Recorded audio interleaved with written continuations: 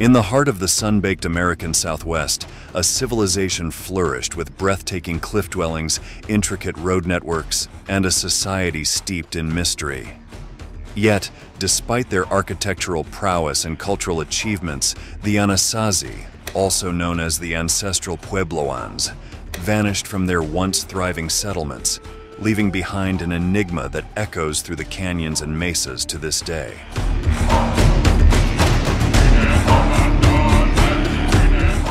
The disappearance of the Anasazi is a historical mystery that revolves around the sudden abandonment of elaborate cliff dwellings and settlements in the American Southwest. The Anasazi inhabited the region from approximately 200 to 1300 CE, leaving behind a remarkable architectural legacy and a complex society.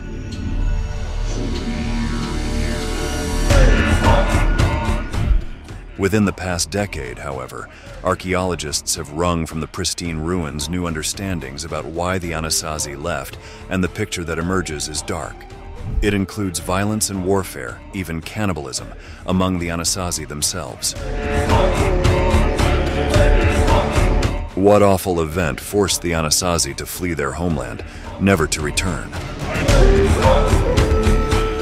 Figuring out how the Anasazi flourished but ultimately failed is more than just solving a 700-year-old mystery, and your nearby historian will accompany you on that journey.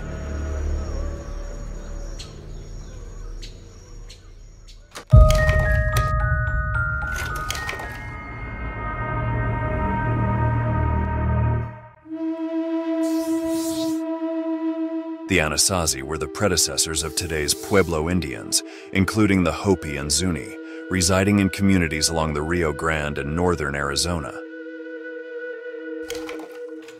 Their rise occurred as early as 1500 BC, with Chaco Canyon, a cultural hub in western New Mexico during the 10th and 11th centuries, serving as their center. Their territory encompassed the Four Corners region, an expansive 30,000 square mile expanse marked by sandstone canyons, mesas, and buttes. Up to 30,000 people populated this land, constructing remarkable villages such as Chaco Canyon's Pueblo Bonito, a sprawling complex with around 800 rooms soaring up to 5 stories high. Their legacy was further etched into the landscape through a 400-mile network of roads and intricate astronomical observatories.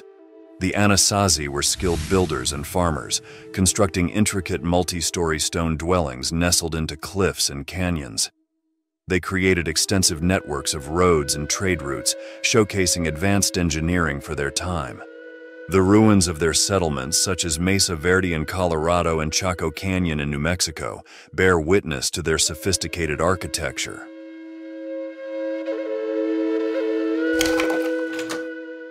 Around the 13th century, however, a significant shift occurred. The once thriving settlements were abruptly abandoned.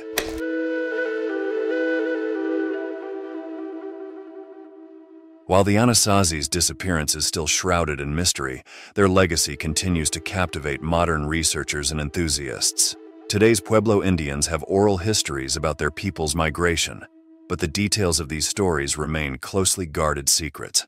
Within the past decade, however, archaeologists have wrung from the pristine ruins new understandings about why the Anasazi left, and the picture that emerges is dark. It includes violence and warfare, even cannibalism among the Anasazi themselves. What drove the Anasazi to retreat to the cliffs and fortified villages? And later, what precipitated the exodus? For a long time, experts focused on environmental explanations, but it seems there are other things to be discovered yet.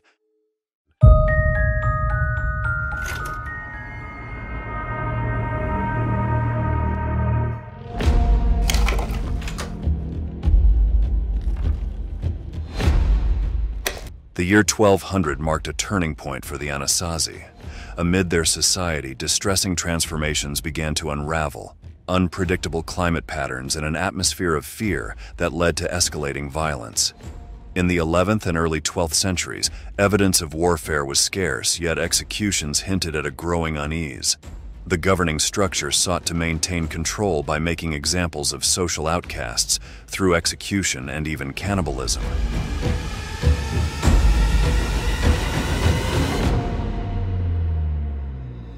The harmony of their society began to disintegrate as violence festered, leading to alliances and confrontations, even persisting into the Spanish colonial period. Amid the evidence of conflict, signs of cannibalism emerged, sparking intense controversy. The debate around prehistoric cannibalism escalated, fueling disagreement among scholars in the Pueblo communities.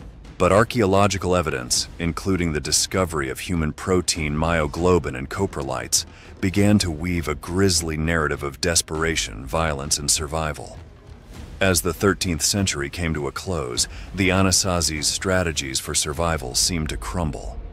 How did this sophisticated society end up with cannibalism, and is there enough evidence out there to support such a claim?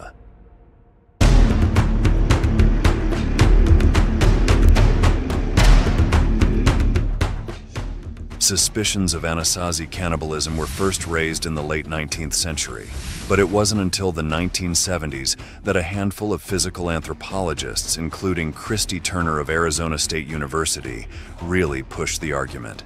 Turner's 1999 book, Mancorn, documents evidence of 76 different cases of prehistoric cannibalism in the Southwest that he uncovered during more than 30 years of research.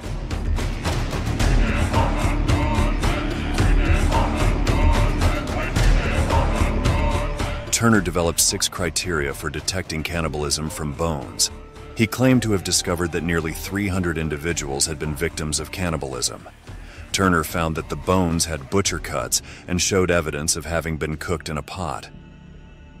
In a study published in Nature in 2000, University of Colorado biochemist Richard Marlar and his colleagues reported the presence in the coprolite of a human protein called myoglobin, which occurs only in human muscle tissue. Its presence could have resulted only from the consumption of human flesh.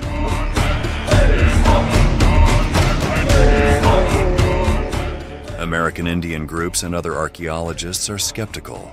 And while the evidence is difficult to refute, the meaning of the findings is still open to debate.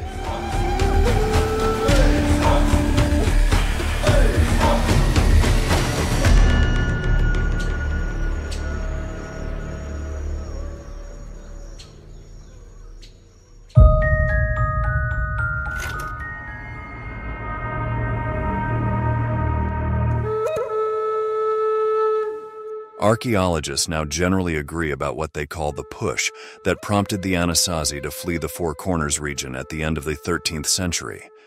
It seems to have originated with environmental catastrophes, which in turn may have given birth to violence and internecine warfare after 1250. Yet hard times alone do not account for the mass abandonment, nor is it clear how resettling in another location would have solved the problem. During the past 15 years, some experts have increasingly insisted that there must also have been a pull drawing the Anasazi to the south and east, something so appealing that it lured them from their ancestral homeland.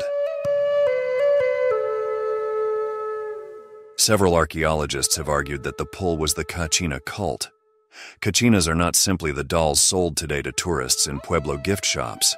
They are a pantheon of at least 400 deities who intercede with the gods to ensure rain and fertility. Even today, Puebloan life often revolves around Kachina beliefs, which promise protection and procreation.